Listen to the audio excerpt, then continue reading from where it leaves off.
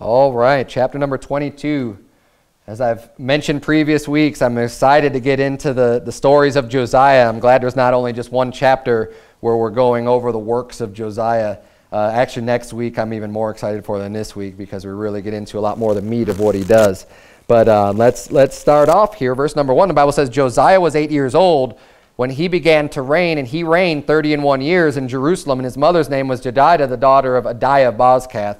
And he did that which was right in the sight of the Lord, and walked in all the way of David his father, and turned not aside to the right hand or to the left. Now, just a recap, if you weren't here last week or if you don't remember, Josiah is the son of Manasseh. And Manasseh was a really wicked king, and he was the son of Hezekiah. Hezekiah was another great king. So, actually, no, let me correct myself. Josiah is not the son of Manasseh.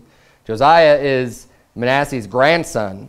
The son of Manasseh is only reigned for like 2 years, and he was murdered. Ammon, that's right. Ammon came after Manasseh, and then Josiah. But Ammon gets like almost no mention in the Bible, so he's just there. He was wicked like Manasseh was. But remember, Manasseh repented and got right with God at the end of his life after he had done all the wickedness and filled the land with blood and everything else. He finally repented. His son didn't. His son was brought up in the wicked ways. He was wicked. But now we have a young Josiah. And remember, he's not the only king to have started very young in life being a king. He started when he was 8 years old because his father only reigned for 2 years and was killed. So of course, he's going to be a lot younger. And he also had a significant reign. I mean, 31 years is a pretty long time to reign as a king. So he was 8 years old. He did that which was right. He's a really godly, righteous man. And I want you to keep your place here and turn, if you would, to 2 Chronicles 34, because we're going to get a little bit extra information on just some of the things where his heart was and some of the things he did prior to turning 18. Because the next verse, in verse 3 of 2 Kings, it tells us, not when he turned 18, in the 18th year of King Josiah. So like, there's a lot more that happens up until this point in 2 Chronicles 34. So we're going to read 2 Chronicles 34 just to get that little bit of extra information about King Josiah's life. We're going to start reading in verse number 1, 2 Chronicles 34. Josiah was 8 years old when he began to reign, and he reigned in Jerusalem 31 years. And he did that which was right in the sight of the Lord, and walked in the ways of David his father, and declined neither to the right hand nor to the left, just like we just read. Verse number 3, for in the 8th year of his reign, so while he was yet young. Now, this is important, just a real quick note. I didn't even have this in my notes, but he started to reign when he was 8 years old, and in the 8th year of his reign puts him at 16, right? So the Bible says while he was yet young. So he's still, being 16 is still considered young, even in Bible time. You know, a lot of people want to tell you, oh, well, in those days, you know, a 16-year-old was like a grown man. It's like, no. It's, you know, he still was yet young. And that's what the Bible says here. And we could get that pretty easily. But it's not like I've heard that a whole lot, but you know, people always want to tell you different things about the way things were back then when they have no idea the way things were. But we know that God's word is true. And if the Bible's saying while he was yet young, 16-year-old's young. Sorry, 16-year-olds, but you're still young. You may think you know everything right now, but you don't. But anyways, so we're going to see a little bit of the heart. Even while he was yet young, now we're going to see here in verse 3, he began to seek after the God of David his father. So this is when he's searching for God. And this is when he really is kind of coming to his own senses on what he believes, right? Because his father and his grandfather were both wicked. Now his grandfather repented late in life, so we don't know. Maybe Manasseh had an influence as he was only 8 years old on his early years. Don't know. Don't have a way of knowing that. After he repented while he was just growing up real young. But he didn't seek the God of Manasseh either. He seeked the God of David, his father, is what the Bible says here. And in the 12th year, he began to purge Judah and Jerusalem from the high places and the groves and the carved images and the molten images. So after 4 years of, he started to search, figure out, try to seek out God, get to know God a little bit more, the God of David, his father, the real God, the Lord. And after learning whatever he could in 4 years, he decided, you know what? He's a king, 20 years old, I'm going to make a stand. And it says that's when he started to purge Judah and Jerusalem. Because remember, I mean, Manasseh brought in all kinds of garbage. I mean, he polluted the house of the Lord. He brought in all these altars. He brought in all these false gods. You're worshiping the host of heaven and all kinds of garbage. Just all the stuff that Hezekiah eliminated, Manasseh just brought it all back and then some, and just totally brought in a lot. So now we have Josiah going back and clearing house again and saying, let's purge, let's get rid of this stuff. We don't need this stuff. So it says here, you know, the high places, the groves, the carved images, the molten image, all the idolatry that was in the land, he's getting rid of that. Verse 4, and they break down the altars of Baalim in his presence. So, I mean, he's sincere. Josiah's a sincere guy. He's not just like, you know, he's not just like your average politician. He decided for himself that he's going to believe on the Lord. He decided to get things done, and he's saying, you know what? I want you tearing this stuff down, and they did it in his presence. He was right there when they took everything down. He made sure it got done. It says, and the images that were on high above them he cut down, and the groves and the carved images and the molten images he brake in pieces and made dust of them and strewed it upon the graves of them that had sacrificed unto them. So the graves of the Baal worshipers, you know, the priests or whatever, he desecrated their graves by burning down all these ashes, you know, burning down all their altars and images. And he's saying, we're going to throw these ashes on their graves. You know, that they can deal with this. They can be cursed for worshiping all of these false gods and being Satan worshipers. And that's what he did. And this is a great stand that he took, even as a young man, as a young king, as a young ruler, coming after wicked people. I mean, he's raised in a wicked household. And what I like to see about this is that, you know, we saw the failure of Hezekiah with his raising of Manasseh. His inability to raise up a godly son. Even though he himself did many godly things, many godly works, did a lot of work himself, his inability to raise a son. So you could grow up in a good household. You could have a good dad. You could have a good mom. But you still have to decide for yourself what do you believe. And ultimately, God holds you responsible for your own actions anyways.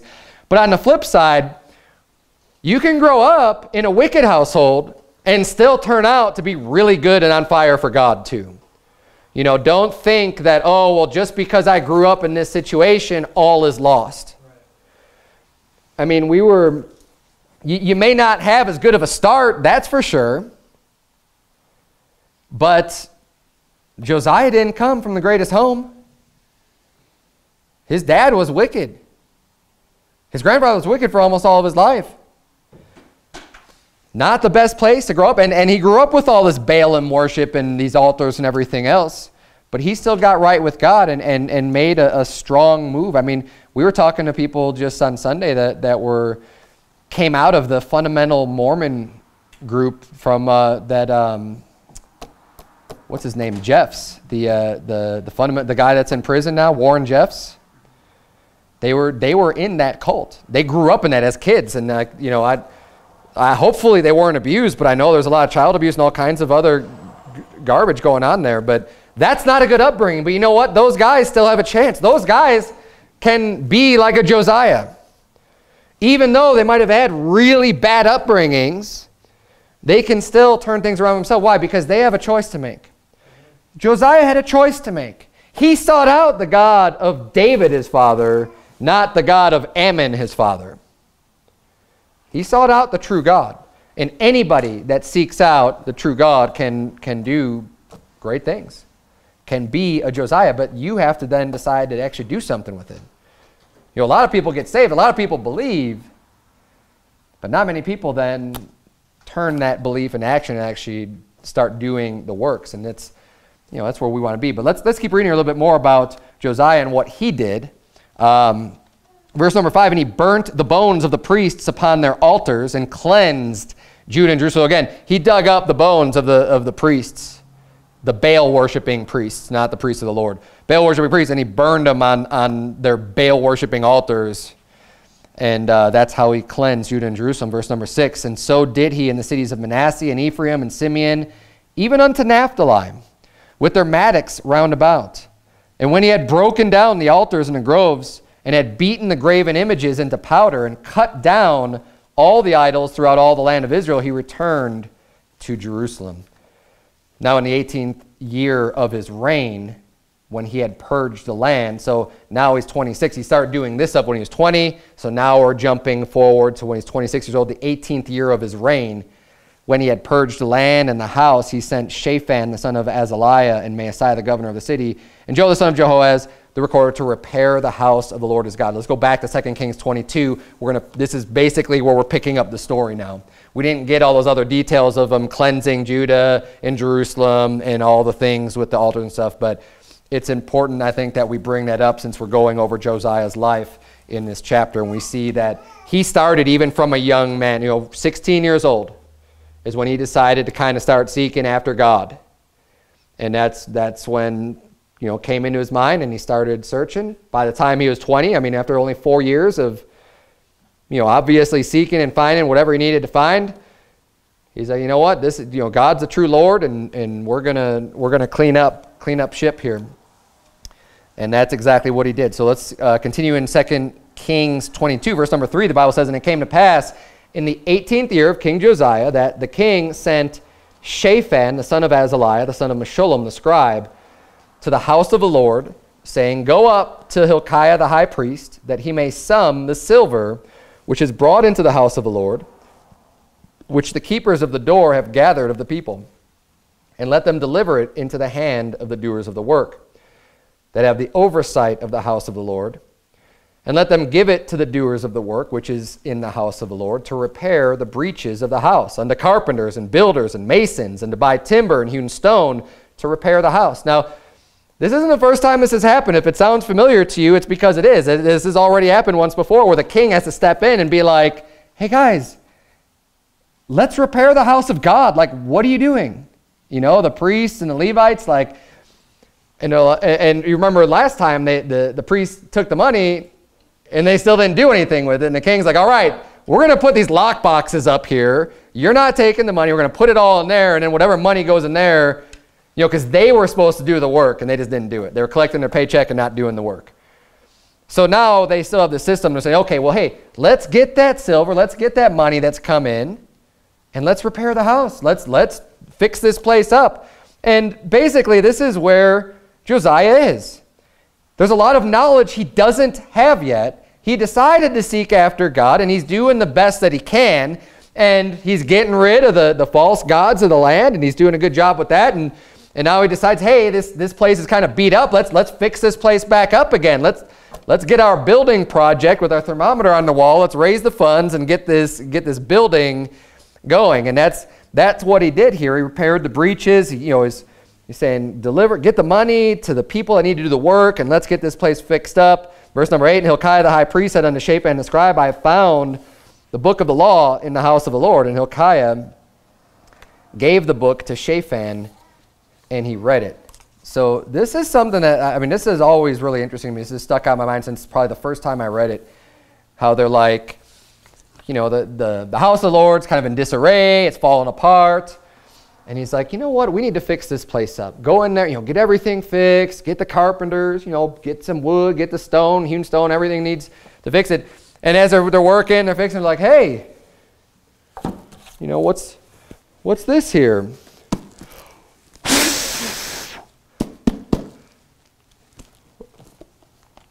Law of Moses. Oh, hey, look we found the law of the Lord. We found the Bible.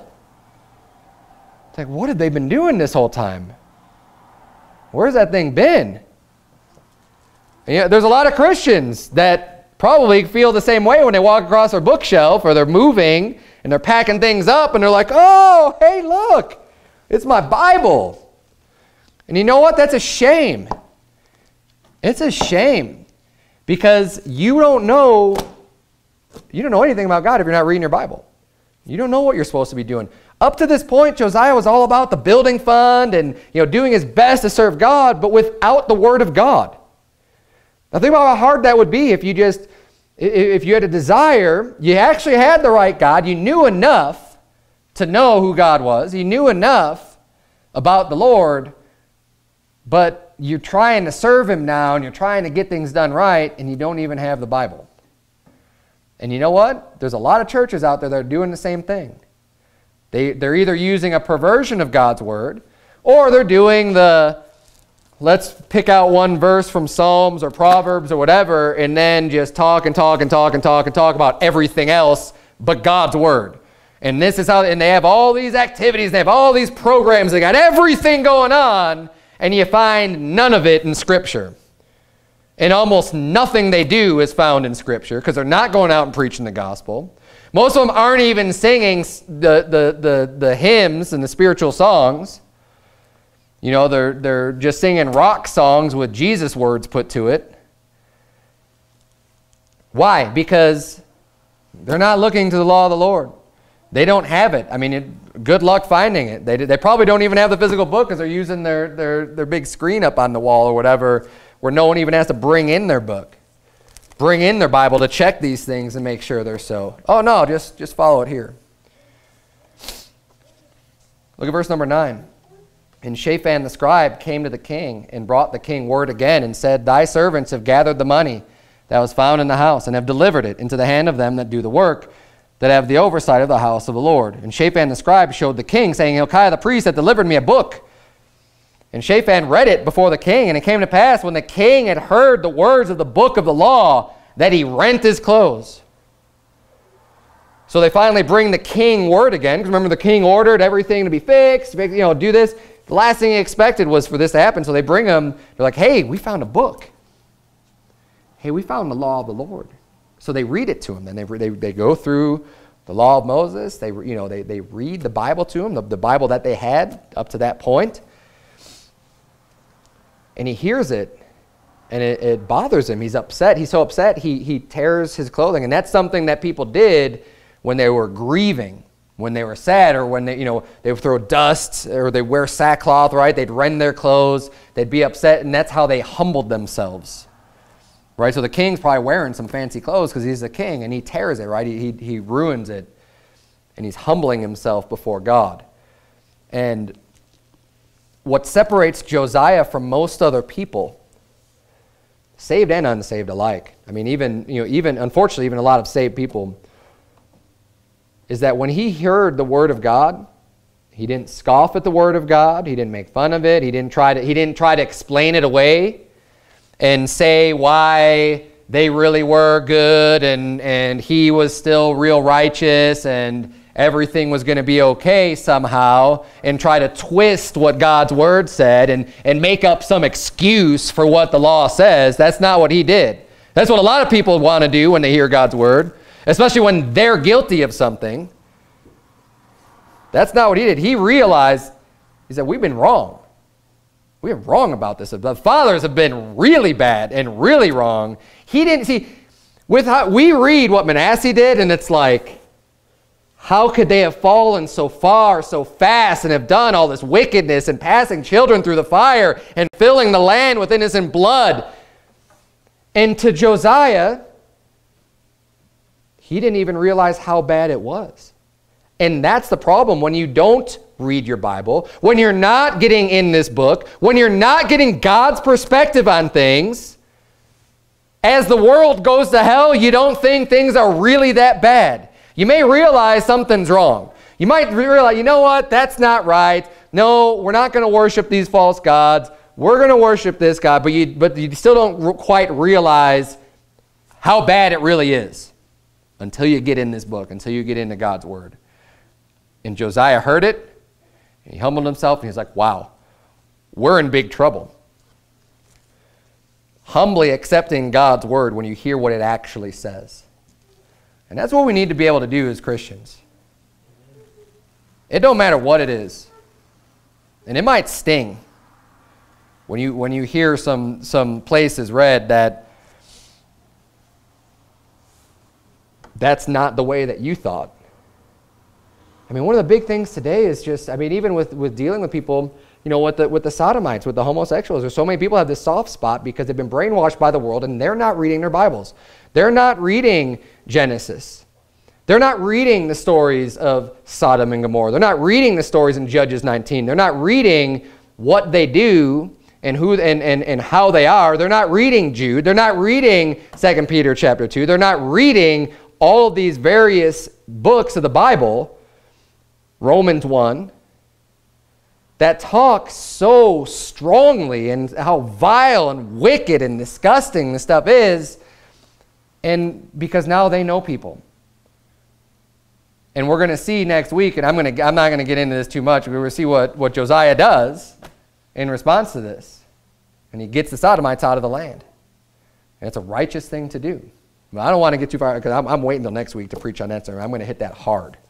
Why? Because it needs to be hit hard. Because people don't have the attitude that Josiah had. And they hear the hard preaching, and it turns them away, and it rubs them the wrong way. And you know what? God's word says what it says, and I'm not going to make excuse or apology for it. Amen. When the Bible says, thou shalt beat thy son with the rod, thou shalt beat him, there's no explaining that away. It says what it says. You either accept it or you don't. Maybe you haven't been doing things right. Why don't you humble yourself and say, well, that's what the Bible says. You know, I'm going to turn there, Proverbs 23, real quick, because I don't want to misquote it. I've got it memorized, but I don't want to misquote it.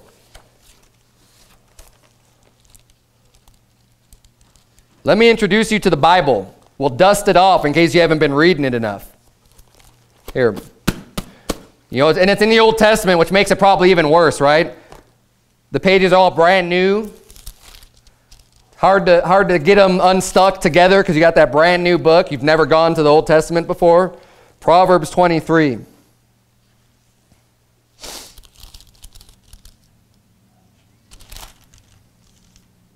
Verse 13.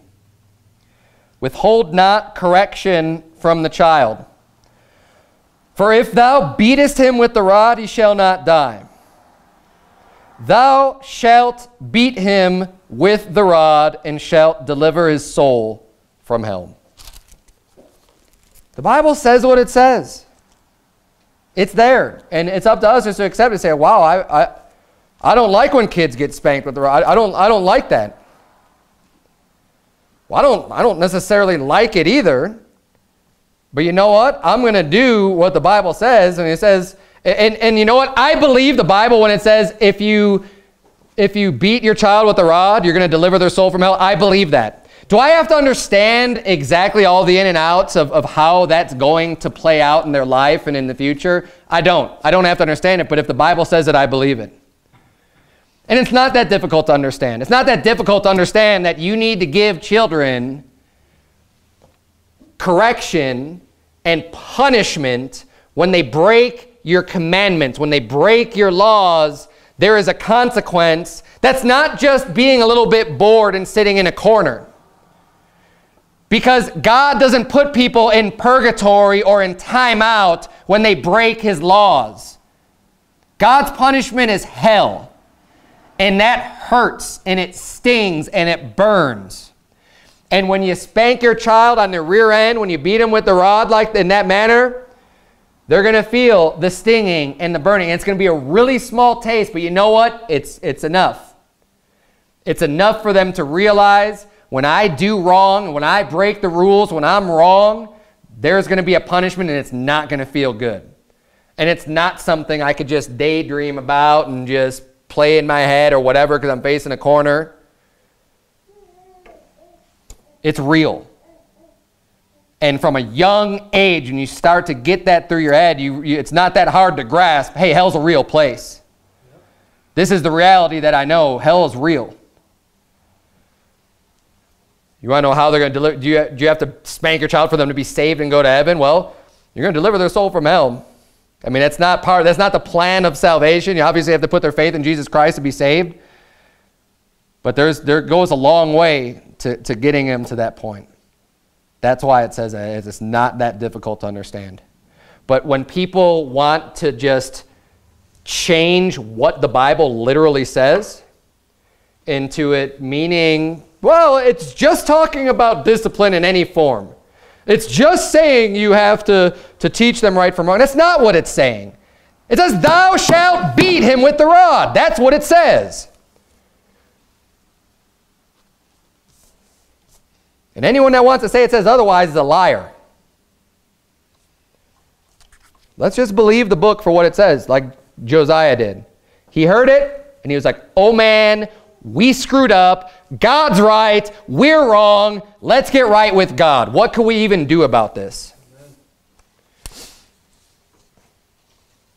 And see, when he heard, and think about it, when he heard, he already knew. He didn't need anyone else to tell him. He didn't have to go. So he seeks out counsel. He seeks a prophet because he wants to hear from the Lord. Not because he needs more understanding of, well, what was the culture really like when Moses was around? He didn't need someone to try to tell him why they were actually okay and God's law didn't really apply to them. That's not what he was seeking.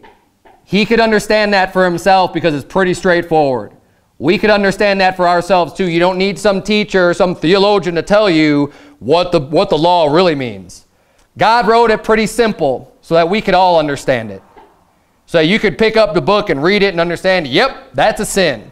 Yep, that's wrong. Yep, this is what I'm supposed to be doing. Not that hard. But when Josiah seeks counsel, he's seeking counsel because he wants to know how bad is it really? Is there anything that we can do? What can we do, God? We're sorry. We want to get right with you. Have mercy on it. This is what he's seeking. He already knows it's wrong. He already knows everybody's screwed up big time. So now he's just trying to get a little bit more word from the Lord and say, God, we're sorry about this. We didn't know, or whatever. What can we do to get this right? That's what he was seeking. He was seeking the what now. It's clear that it was wrong. He's trying to make amends and see what can we do about this. That's why he seeks out to get more information and seeks out a prophet. And honestly, hopefully that's what I help to do here at church. You should know for yourself right from wrong. You should know what a sin is and what is not in general. I mean, you could read the Bible for yourself. I might help make some extra applications of God's word to things that go on in our lives. Or might try to give a little bit of wisdom and knowledge on how to deal with things. Maybe after the fact or before the fact, try to prevent things. But you could read this book and know right from wrong. You don't need me to tell you that. Look at verse number 12. And the king commanded Hilkiah the priest, and Ahikam the son of Shaphan, and Achbor the son of Micaiah, and Shaphan the scribe, and Azahiah a servant of the king's, saying, go ye inquire of the Lord for me. It means question. Go seek out God. Get counsel from God. And for the people and for all Judah concerning the words of this book that is found. For great is the wrath of the Lord that is kindled against us, because our fathers have not hearkened unto the words of this book, to do according unto all that which is written concerning us. He's treating this serious. He's saying, I know that there's wrath from God. He's not questioning that. Is God angry about this stuff? Yes, it's obvious. Because he said not to do any of these things that have been done. Of course God's angry, but now he's just seeking the counsel, saying, hey, what can we do? Verse number 14. So Hilkiah the priest, and Ahikam, and Achbor, and Shaphan, and Azahiah went unto Huldah the prophetess, the wife of Shallum, the son of Tikvah, the son of Harhaz, keeper of the wardrobe. Now she dwelt in Jerusalem in the college, and they communed with her. Now I'm going to take a pause here just real briefly, and I want to explain something about just college in general. This is one of two places the word college is found in the Bible. The only other place that it's even referenced is in the parallel passage in 2 Chronicles, where it's telling the same exact story. So it's not a different reference technically. It's still the same story. And it's just referring to this woman, this prophetess, that lived at the college. The reason why I'm even bringing this up is because these days what churches have done is taking an institution from the world and brought it into the church, and they're using this model to train pastors. And they brought in something that's extra biblical, something that the world came up with. The public education system and university is not something that's found in Scripture. Now, don't get me wrong. I'm all for education and learning and knowing and wisdom. I mean, the Bible says wisdom is the principal thing. Therefore, get wisdom, and with all that wisdom, get understanding. Right? I mean, Yeah, we need knowledge. We need wisdom. I'm all for that. Let's learn as much as we possibly can. But I'm not going to go to a godless institution to get my source of knowledge. I'm not going to go or model myself after a godless institution in order to bring that into the church and use that model for our teaching and training. See, people come in from time to time and say, oh, so where did you go to school? Yeah. And what they mean is, where did I go to seminary, or what type of school did I go to get my my doctorate degree or pastorate or whatever that they give out. And because so many places now, so many churches and so many denominations, Christians, whatever you want to call it, have followed the model of secondary education where you go to Bible college, is what they call it. And you study for 4 years or however long their program lasts, and you get these titles, and they're the same titles as the world. Doctor, master, bachelor's, right? I mean, you get these things. That's what the world uses. It's like Roman. It's like from the Greeks or the Romans, that system of just of getting these titles and things attached to your name. It's not from God. It's not of the Bible. That's why I don't believe in going to Bible college at all. I don't believe in setting up an institution where all of these people that want to pastor churches can all get indoctrinated in one place from a group of different teachers or professors or whatever. And master, the Bible says not to be called master because one is your master, even Christ. Not to be called father, not to be called rabbi, and not to be called master. And you think that that's godly to go and get a master's degree so you could be master of theology or the study of God or master of divinity, of the divine? And that's not prideful? Are you really a master of these things?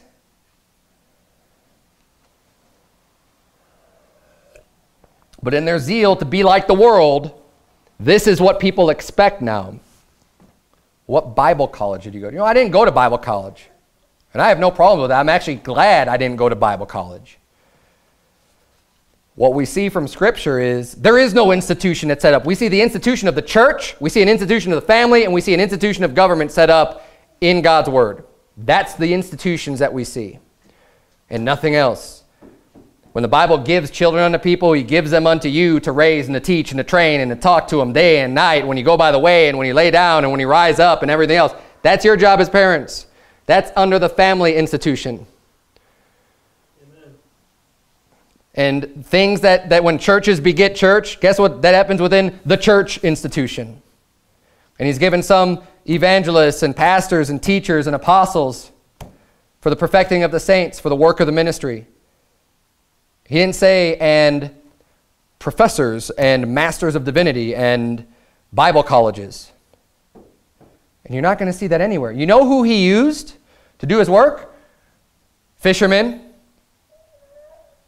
shepherds, people plowing with an ox, regular laborers. That's who He used. Think about Elisha. What was Elisha doing? He was plowing with the ox, right? When Elijah came by and called him to do the work of the Lord.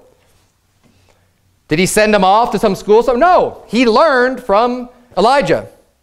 He was a servant to Elijah until it was time for him to step up and do the job. The apostles, they were fishermen. They were out working, and Jesus called them. And what did they do? Did He send them off to the Pharisees and to the synagogue to go get studied up and to learn letters and to learn all this stuff? And then they could teach people? No. They just spent time with Jesus, and Jesus taught them. And that's why the Bible says that they marveled when they took note that He had been with Jesus, because they were like, these people don't know letters, but how are they speaking so boldly? How is it that they're able to teach all these great truths and doctrines and stuff? Why? Because they were with Jesus.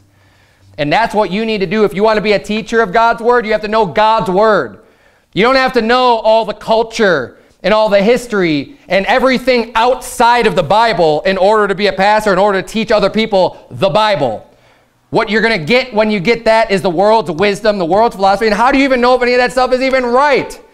They're going to try to tell you that 2,000 years ago, men wore dresses, and that was the culture, and that was acceptable, and that's fine. You know what? Maybe men did wear dresses, but you know what? It still wasn't right. Jesus didn't wear a dress.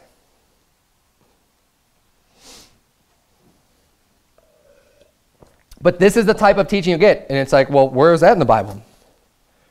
Nowhere. There's one other place where the Bible references school. And that's found in the book of Acts, chapter 19. And we'll see if this is, just think to yourself, is this a positive or a negative reference to just the word school? College is mentioned twice. We already saw one here. And nothing good or bad, just said, that's just where she dwelt, where Huldah the prophetess lived, at the college. Not saying we should do it. Just, that's it. Excuse me. School is in Acts 19:9. But when divers were hardened and believed not, but spake evil of that way before the multitude, he departed from them and separated the disciples, disputing daily in the school of one Tyrannus. So the disciples are arguing. They're disputing in this school. So the disciples are right. They've got the truth. They've got the Word of God. It doesn't sound like this Tyrannus school, the Tyrannus school Rex, not having the right doctrine or the truth or anything. Why? Because they're disputing. They're arguing. Doesn't sound like the place I want to be. So nowhere in Scripture are you going to find anything else that says, school or college. Now, people will make references to the school of the prophets. Oh, the school of the prophets. And people bring this up. And in other Baptist churches, other churches will say, but there was a school of the prophets. What about that? Well, when they reference the school of the prophets, if they use that phrase, that is not coming from the King James Bible, first of all. They're already in error just using some false version of the Bible, because you could find that phrase in a modern perversion, but you're not going to find it in the KJV. And what they translate as the school of the prophets is they're referring to the sons of the prophets. Now, do you remember, because we're in the book of 2 Kings, we saw some of the sons of the prophets. So when Elisha was walking with Elijah, and Elijah was about to be taken up to heaven by a whirlwind, as they were going, the sons of the prophets were talking to Elijah saying, don't you know that your master's going to be taken away from you this day? And he's like, I know it, like, hold your peace.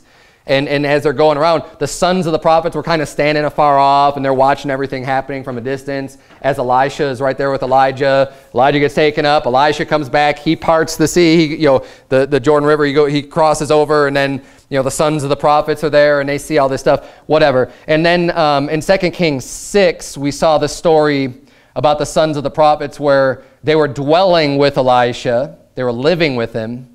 And that's when with the story of the axe head coming off, when they're chopping the trees, and he's like, oh, master, it was borrowed, and he made it to swim, the axe head, and he's able to grab it, whatever. In 2 Kings 6, verse 1, and just to show you this reference, because this is going to be the most evidence anyone is going to be able to show you to try to justify Bible college, because it's not found in Scripture anywhere. 2 Kings 6:1 says, and the sons of the prophets said unto Elisha, behold now, the place where we dwell with thee is too strait for us, or too narrow. There's a lot of them, right? And they're getting too big for the place they're living in. Verse 2, let us go, we pray thee, unto Jordan, and take thence every man a beam, and let us make us a place there where we may dwell. And he answered, go ye. And one said, be content, I pray thee, and go with thy servants. And he answered, I will go. So he's saying, they come to him and saying, hey, this place isn't big enough for all of us. Let's go somewhere else and we can all live over there. And he's like, go ahead. Just go. You go and do that. He didn't even want to do that. He's not running some school when he's telling them as they're growing, hey, we got even more people here. Let's all go live somewhere else now. And he's like, go ahead. I don't even care. And they had to beg him just to come with them. Does that sound like Elisha's running a school of the prophets? I don't know what kind of school that is when he's telling them just to go off on their own. And think about this. Even if they wanted to learn from Elisha so much that they lived with him, there's nothing wrong with that. And I don't have a problem with that they're trying to get knowledge from him because he's a great teacher. He's got the Spirit of the Lord. He's a great man of God. Yeah, you should be learning from somebody like that. But he's not setting up an institution. He's not creating some college or some school and sending letters out to all the local congregations saying, send your children here to learn from Elisha. He's not doing that. If anything, these people just came to him and were burdening him because he's just like, you guys go ahead and do that. I'm just going to stay right here. And they had to talk him into coming. We never see anyone commanding or even suggesting that this is the way that things ought to be done, that we need to build some school and that's how we're going to teach and train all these people to then go out and just start churches all over the world. No. It comes from within. It comes from locally. Now, of course, a pastor needs to meet qualifications in order to hold the office of a bishop. And it can't be a novice. Like I said before, I'm all for education.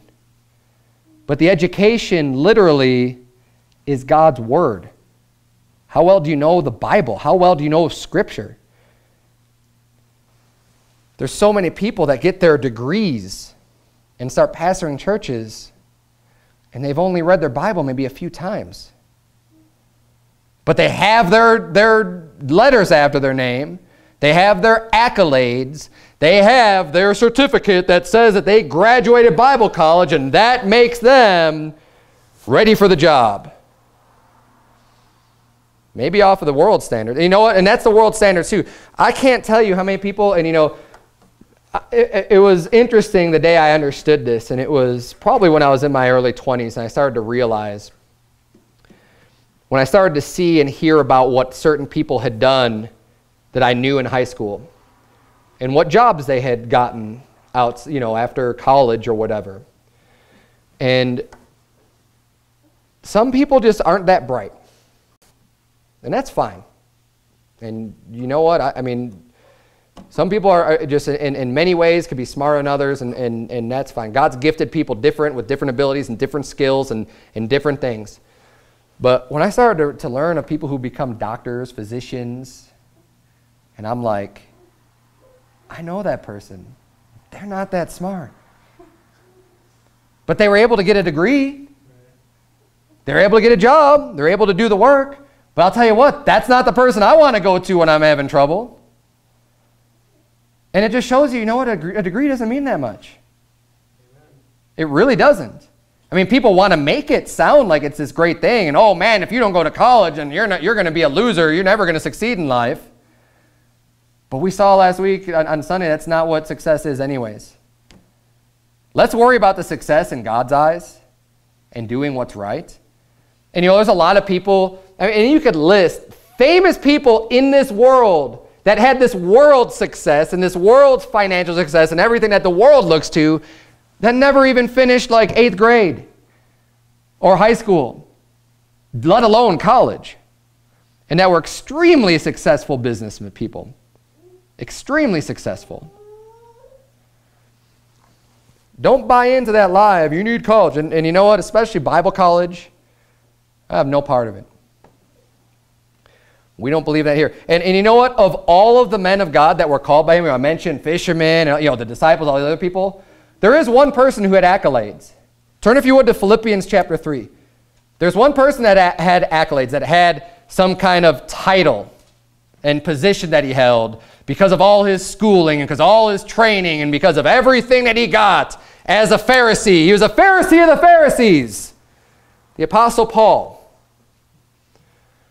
And let's see how much value the Apostle Paul put in all of his teaching and training and the, learning from the rabbis and learning from the scribes and doing everything that he did in the institution of the Pharisees, which I believe would equate to Bible college of today. Philippians 3, verse number 4. Though I might also have confidence in the flesh. If any other man thinketh that he hath whereof he might trust in the flesh, I more. And look, he's speaking foolishly because he's just talking about, hey, if you're going to brag in the flesh, right, in things that you've attained, in your flesh. Not spiritual things, just totally in your flesh. He's saying, you know what? I could brag even more when it comes to that stuff. Verse number 5, circumcised the 8th day, of the stock of Israel, of the tribe of Benjamin, and Hebrew of the Hebrews, as touching the law, a Pharisee. Concerning zeal, he said, oh, you want to talk about zeal? Persecuting the church. Yeah, I went after him. I actually did it. I didn't just preach against him. I went after him. Touching the righteousness which is in the law, blameless. Of course, in their law. You got to lower the bar when you're trying to live by the law and think that you're doing just fine. 7, but what things were gained to me, those I counted loss for Christ. He's saying actually what seemed to be better for me, and it was gain, and people are looking at Paul and saying, oh wow, Paul's really excelling. Look at how zealous he is. Look at how smart he is. Look at all, look at all this stuff. He's a pedigreed Hebrew. He was circumcised on the 8th day. All these checklists. He says that was loss for Christ. That was actually hindering and worse for the cause of Christ. Verse number 8, yea, doubtless, and I count all things but loss for the excellency of the knowledge of Christ Jesus my Lord, for whom I have suffered the loss of all things, and do count them but dung, that I may win Christ. So I count it like dung. That stuff is worse than nothing. It's excrement, it's dung. It's to be cast out. He said it means nothing. This is why we don't believe in sending people to Bible college. And this is why I didn't attend a Bible college, because I don't have to. I mean, the Bible says that we have a more sure word of prophecy. We're talking about even the disciples, Peter and James and John, when they saw Jesus Christ transfigured, they saw him. He said, we saw him in the mount with our own eyes, but we have a more sure word of prophecy in God's word, more sure than even what they saw with their eyes. This is more sure. We have the mind of Christ in God's word. Let's study that. If you want to be an expert in anything, be an expert in the mind of Christ. And you can't fail and go wrong if you are expert in this. You don't need to know anything. And you know what? Foolishly, for a little while, when I was getting ready to be sent out, I was thinking, man, I don't know enough. And I knew other people had known all these different facts and all these other things. I'm like, I don't know that stuff. You don't need to know that stuff. They might be some cool little trivia information or something that people might hear and go, oh, well, that's pretty cool. But you know what's really going to help people the most is what this book says. This is what matters more than anything. And you know what? You learn those things, it's fine. Like I'm not against just learning things in general, even just things of the world, so to speak. Things that just information that's true, that maybe it comes from outside of Scripture.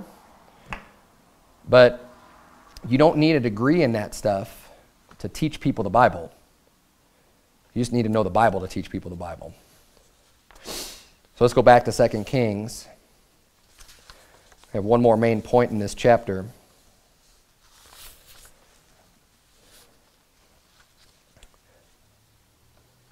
Right, okay, so in verse 14, that's where he sent his people to go inquire of the Lord. They went to Huldah the prophetess, who dwelt at the college. And since that word's only mentioned like 2 times in the Bible, I wanted to cover that tonight. Verse 15, and she said unto them, thus saith the Lord God of Israel, tell the man that sent you to me, thus saith the Lord, behold, I will bring evil upon this place and upon the inhabitants thereof, even all the words of the book which the king of Judah hath read. So saying, yep, what you read, it's true. This is God's response, right? Yep, the judgment's coming, right? You read it, and it's going to happen. Verse number 17, because they have forsaken me and have burned incense on other gods, that they might provoke me to anger with all the works of their hands. Therefore my wrath shall be kindled against this place, and shall not be quenched. But to the king of Judah, which sent you to inquire of the Lord, thus shall you say to him, thus saith the Lord God of Israel, as touching the words which thou hast heard. Because thine heart was tender, and look, this is what God wants. Because thine heart was tender, and thou hast humbled thyself before the Lord, when thou heardest that I spake against this place and against the inhabitants thereof, that they should become a desolation and a curse, and hast rent thy clothes and wept before me, I also have heard thee, saith the Lord. Behold, therefore, I will gather thee unto thy fathers, and thou shalt be gathered into thy grave in peace. And thine eyes shall not see all the evil which I will bring upon this place. And they brought the king word again. Now, our response to God's word is important. And look, we need to understand God's a God of judgment. God's a judge. And he's not backing off of what he said the consequences are when you break his law. He said, this is what's going to happen. But whatever situation you may find yourself in doesn't mean you just throw up your hands and just say, well, I've already screwed up. I've already done this. I'm just going to give up now. Josiah could have read all this stuff and been like, well, we're screwed. I'm done with this. Forget it. We might as well just eat, drink, and be merry because tomorrow we die. He could have had that attitude, but he didn't. He decided, you know what? No, we're still going to do what's right. And you know what his attitude was? Who knows what Hezekiah would have done? We saw what he already did when judgment was pronounced against him. Well, it's good. It's not going to happen in my days. Josiah could have been like, sweet, it's not going to happen in my days, and then just stopped serving God. But that's not what he did at all. We're going to read that in the next chapter. He continues to serve the Lord with zeal, with fervor. Even knowing that the judgment is going to come, he still does the right thing. Even if you have done something that God's merciful, but he's still going to come down for whatever, you still do what's right. Because you know what? God still can be merciful, but even if you think that all is lost, just do what's right. Because God wants to see that tender heart. And you never know what God will end up doing. The judgment was still coming, but he spared Josiah. Josiah didn't have to go through that. Because of his own actions, because he decided to seek the Lord out, to receive God's word, and to act on it, and to humble himself when he heard it, when he found out that they were wrong. He did all the right things. One last point, because we're talking about hold of the prophetess here. And I'm just going to briefly mention, I preached on this before, but there's nothing wrong inherently with a prophetess. The word prophetess is used in a couple of different ways in the Bible, just positive and negative. Okay. Now, a prophetess, this woman had the word of the Lord. When they inquired, God used her, right? And God uses women. God doesn't only use men to preach his word. But when I say that, to preach his word, there's a time and a place for everything. She was dwelling in the college. She wasn't at the temple preaching sermons to everybody congregating together. She had the word of the Lord, and she prophesied the word of the Lord. And praise God. That's good. We have other examples of prophetesses. Miriam was called a prophetess, the sister of Aaron. She's called in the Bible as a prophetess. So was Deborah in Judges. She was a prophetess. And they're both good women. They're both serving God. They're both doing what's right on their end, right? Now in Judges, Deborah was put in a situation because the man, Barak, wasn't doing the job that God appointed him to do, and she was kind of having to act as he should have been acting. But that wasn't her fault, right?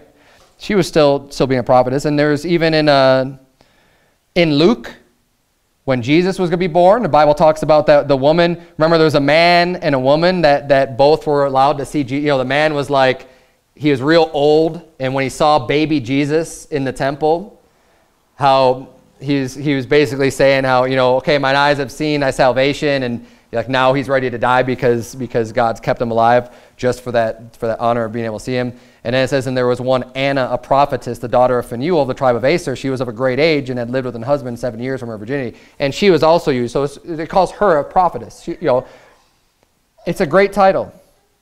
There's nothing wrong with that. Even in the book of Acts, it says that in Acts 21:8, And the next day, we that were of Paul's company departed and came unto Caesarea, and we entered in the house of Philip the evangelist, which was one of the 7, and abode with him. And the same man had 4 daughters, virgins, which did prophesy. And again, another good thing. And prophesy means they're preaching. They're preaching God's word. But what they're not doing is leading a church. They're not bishops. They're not pastors. They're not elders within the church. We should be prophesying all over the place. Men and women alike, prophets, prophetesses. But not within the church. 1 Timothy chapter 2 explains very, very clearly how the church is to be run. 1 Timothy 2:9, in like manner also that women adorn themselves in modest apparel, with shamefacedness and sobriety, not with broided hair or gold or pearl or costly array, but which becometh women professing godliness with good works. Let the woman learn in silence with all subjection. But I suffer not a woman to teach, nor to usurp authority over the man, but to be in silence. For Adam was first formed, then Eve. And Adam was not deceived, but the woman, being deceived, was in the transgression. And also in 1 Corinthians 14, verse 34, the Bible reads, let your women keep silence in the churches. For it is not permitted unto them to speak, but they are commanded to be under obedience, as also saith the law. And if they will learn anything, let them ask their husbands at home, for it is a shame for women to speak in the church. Is it a shame for women to speak anywhere? No. But is it a shame for women to speak in the church? Yes. Again, what does the Bible just clearly say? Let's receive what God's word says and not make up excuses for it, not try to twist it, not try to explain it away. Well, if you knew Greek, it really means this. No, it really means what it says. It's not difficult to understand. My little children could understand what this verse means. They don't need any added instruction. The problem is with you being able to accept it. That's the problem. I don't mean you specifically. Verse 36, what came the word out of God from, came the word of God out from you, or came it unto you only? If any man think himself to be a prophet or spiritual, let him acknowledge that the things that I write unto you are the commandments of the Lord. It's not just Paul's opinion when he says that the women are to keep silence in a church. We want women to be prophetesses in their proper role. We want women to go out and preach the gospel of Jesus Christ, and they can prophesy all day long. But when you come into the church, it's time to be silent. It's time to be in subjection, and it's a shame to speak in the church. That's what Scripture says. There's no contradiction. Let's just make sure we do things God's way. People want to take the examples of Miriam and Deborah and say, see, that's why we could have women preachers. Referring to like behind the pulpit in a church. It's like, no. No, it's not. Just because they're a prophetess doesn't mean that they're teaching to a congregation. They have the word of the Lord, and they should. Amen. Praise God. Let's bow our heads and have a word of prayer. Dear Lord, we thank you so much for your words. I thank you for the clear instruction that you give us, Lord. Help us not to have hard hearts and stiff necks, to not be able to receive your word or claim that they're difficult to understand when they're not. God, you gave it to us so simply. Help us just to be able to accept your words. Help us have a heart like Josiah had that can recognize just right from wrong. And if we're wrong on things, Lord, help us to get right with you. And God, we ask for your mercy upon us, because I know we're not perfect, but Lord, we're striving to know more about you. We have the heart of Josiah, I believe, here. We want to do what's right. We want to build the house of God. We want to do what we can possibly do, but Lord, we need to do it with knowledge.